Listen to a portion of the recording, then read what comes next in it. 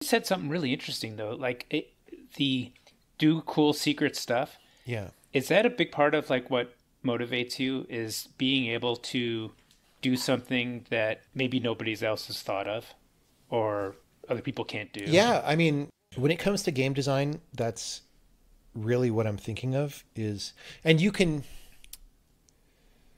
there's different ways to explain things. And I'm actually, I'll explain what they both are. And the latter ones sound more boring and adult like. And one of the things I'll say before this, that one of the things I'm worried about now is calcifying too much and losing the younger form of the motivation of just being excited about things, because it is, this industry is so hard and it's so much work. And I mean, I pay, you know, because it's a privately owned company, right?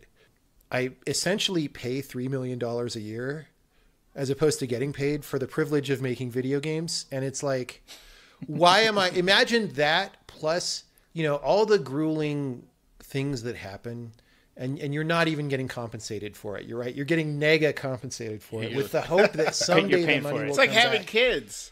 It's, yeah, except you don't even have kids at the end of it.